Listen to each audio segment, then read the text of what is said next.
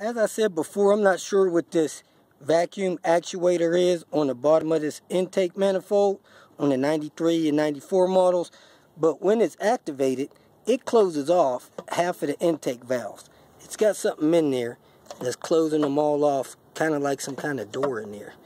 I don't know if you can see it or not, but when it's actuated, it does close those off.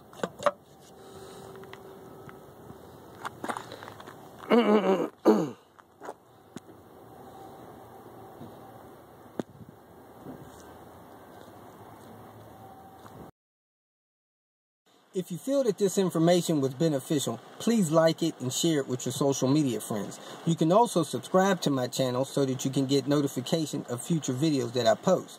Visit my channel. I have all types of do-it-yourself videos there.